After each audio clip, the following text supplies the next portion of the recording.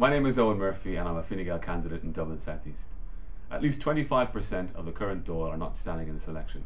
That means that at the very least, 1/4 of the next Dáil will be new. If people like myself can get elected here in Dublin South East, that number could rise to 30, even 35%. That would mean 50 to 60 new people walking into Dáil Eireann after the election. That may just be the most significant political reform we can make, and we could make it overnight. We need new people in politics. People who don't fit the Dáil stereotype. People who are younger, because the country is young, who have worked outside politics, who have worked outside the country. People who are prepared to bring the best of what they've seen elsewhere to the fore of Irish political life. I put myself to you as such a candidate. Someone with the energy and the ambition to make a difference, and someone with the courage to be different.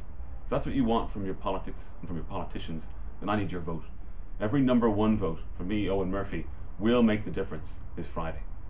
Thank you for your support so far during the campaign, and don't forget to vote. Thank you.